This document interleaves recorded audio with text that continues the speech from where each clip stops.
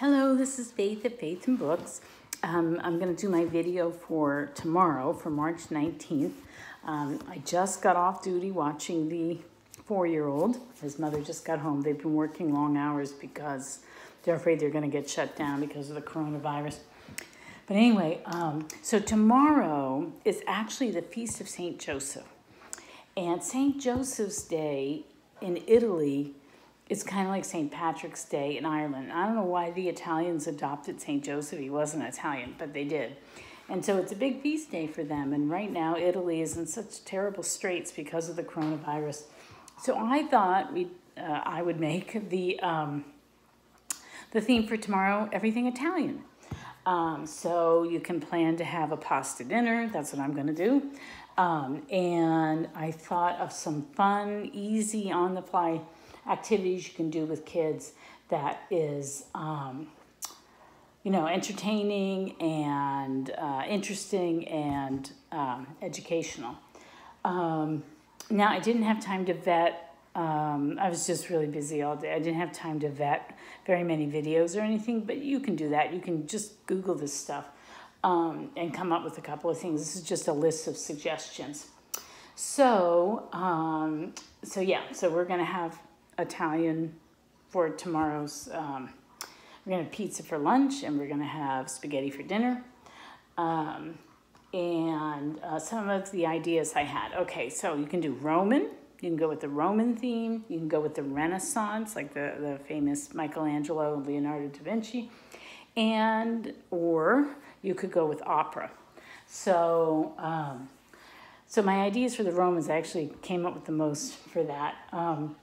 If you have an old sheet, you can cut it up and let the kids dress up in togas. Or if you have any leftover cardboard boxes or anything, they can make, those round shields and maybe some swords, and they can dress up like Roman soldiers. So that's a fun thing to do. Let's see. And then they could plan like chariot races, out in the driveway with whatever set kinds of wheels they have, bikes, trikes, skateboards, whatever.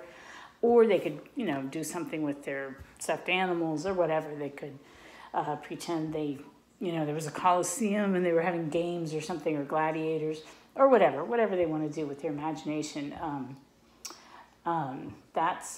Here's a really neat idea that I did a long time ago, and I was trying to find instructions for it, and I couldn't. But one thing that, the Romans made famous was their arch. And you can actually make an arch out of cheese.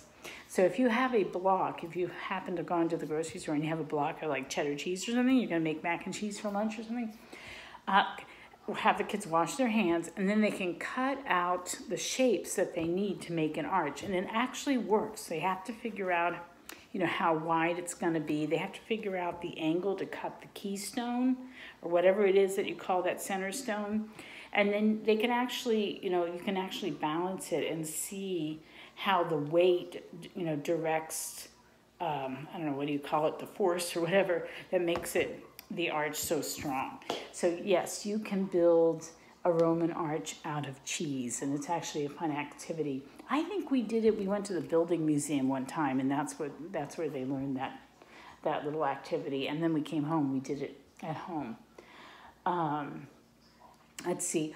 The other thing for the Romans is you can have them make some kind of a mountain, a volcano, and you can do the old baking soda and vinegar trick and learn about Vesuvius and Pompeii.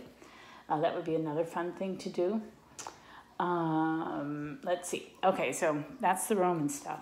For the Renaissance, I didn't get very far in thinking of this, but I did. You can find drawings from the Sistine Chapel ceiling. Some of them have naked bodies on them, so your kids might not want to color those. But there are ones, you'll have to vet this first, that aren't. But the neat idea for this is to have the kids tape the coloring page up underneath a table, like the kitchen table or the dining room table. And you might have to get pillows and stuff to lie down on so they'll be the right distance. And then they can try coloring now who was it that painted the Sistine Chapel? Was it Michelangelo? Was it Michelangelo or Leonardo da Vinci? Oh my gosh, I have to look it up. But anyway, just the fact that they're going to lie in the same position and paint. And painting is hard because it drips in your eyes. So you might want to just do, crayons or colored pencils. But that would be a neat thing to do. And then you should, maybe you can do a virtual tour. I'm pretty sure there's a virtual tour online that you can look at. And then, you can find out whether it was Michelangelo or Leonardo da Vinci. Because at the moment, I can't remember. So anyway, so that could be a fun and easy activity. And then the last idea I had was, Italians love opera. It's their national music. When they were having their unification in the late 1800s, their big national hero was Giuseppe Verdi. Giuseppe is Joseph in Italian. And so they love opera. And I will put the link in I'll be right there. I'll put the link below, but there's a nice online resource where kids can learn about opera. Okay, that's all I've got. Talk to you later. Bye.